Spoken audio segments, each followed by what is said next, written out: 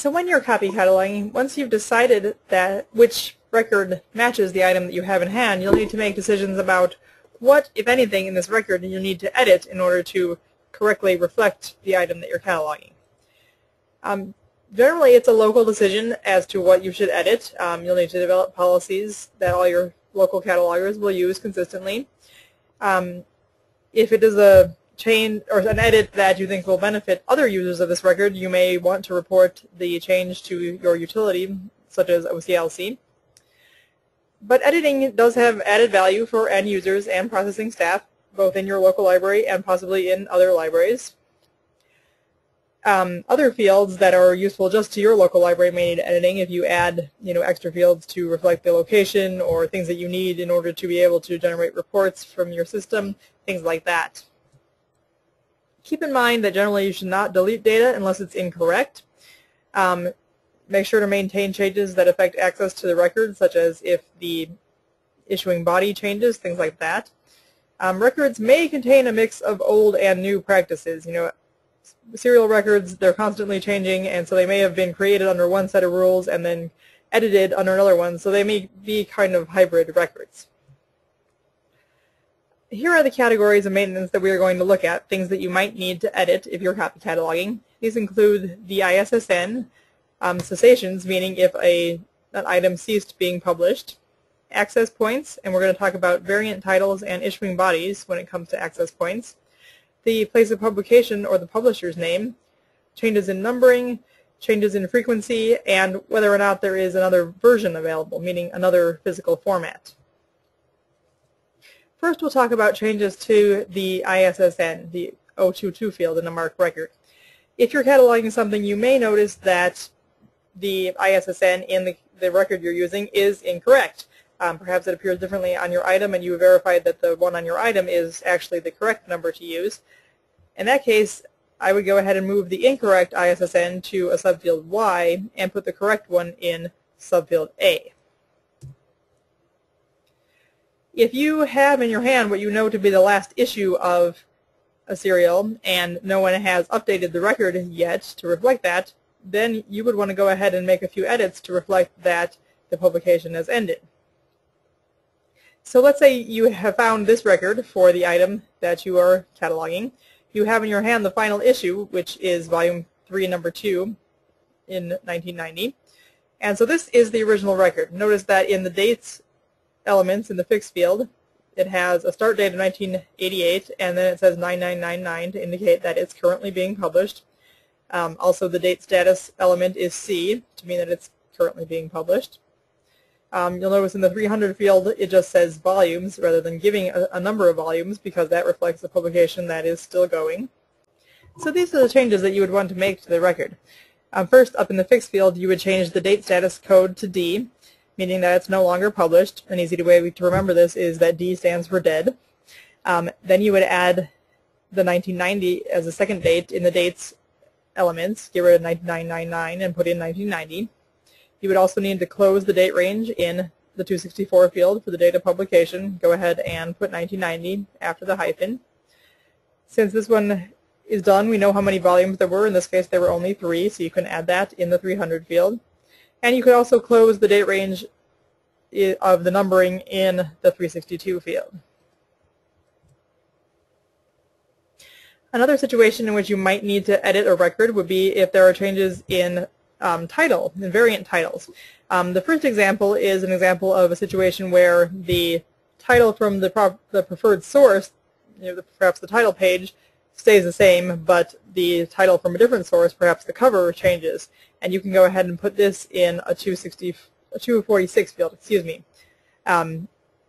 Subfield A is where the title goes, and subfield F is for the years that this title appeared on the item. In this case, it started in 1990, and as far as we know, it's still going that way. The second example of a variant title is one where, for something minor that doesn't really affect the access to this or the way the title is thought of, so it doesn't require a whole new record, but it's something little like in this case, Open House was published as one word, and then from 2006 on, the title appears as 2 words. And so this is also something that you could put in a 246 field. You would also maybe see fluctuating titles. These are titles where it's not a permanent title change. It doesn't totally switch to this title, but it fluctuates back and forth. For example, a newspaper where the title is normally the Daily Journal, but on Sunday it appears as the Sunday Journal, something like that.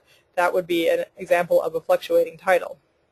And so you can put a fluctuating title in a 246 field. In the first example, the publication is usually known as Knitting Times, but some volume from 1980 on have the title Knitting Times News Weekly, but it's not, it goes kind of back and forth. It didn't make a permanent change to that title. And then one issue each month has a title Apparel World. So again, it fluctuates. It doesn't always stay changed to the new title.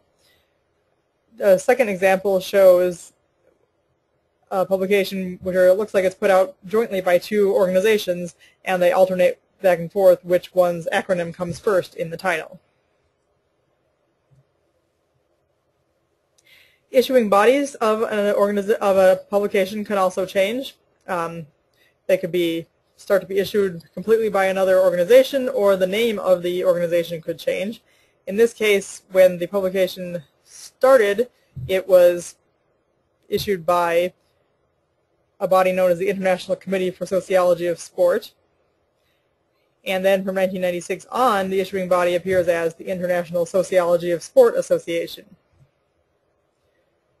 And so in this case, you would add a note in the 550 field giving the name of the new organization and the years when it was issued.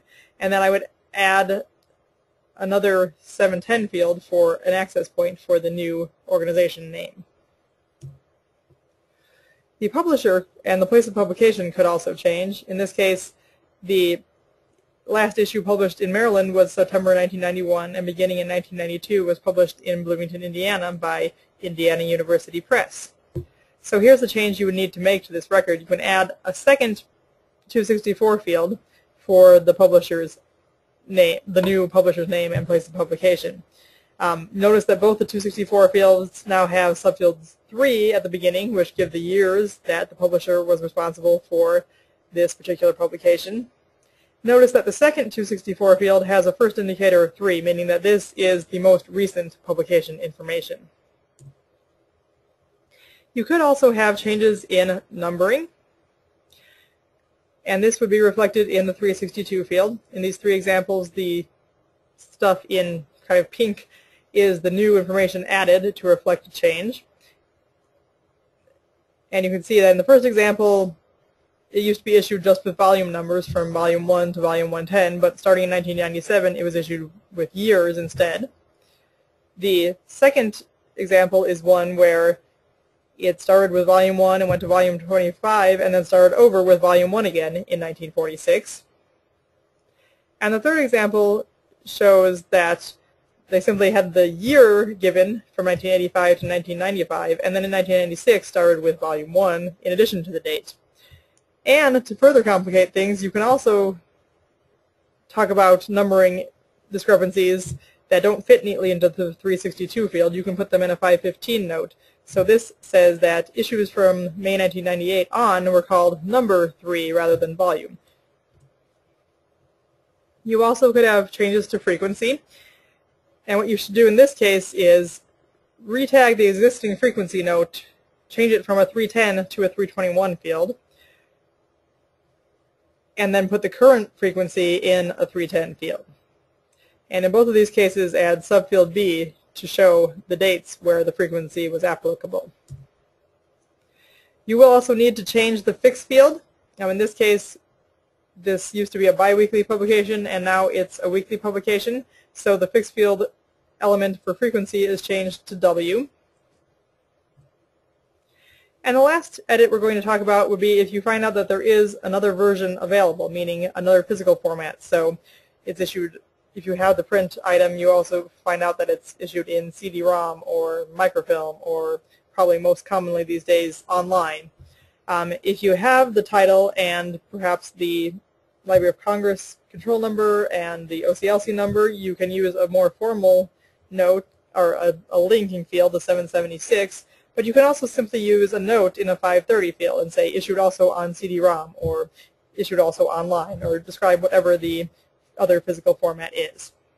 So those are a few edits that you might need to make to a record when you're copy cataloging a serial.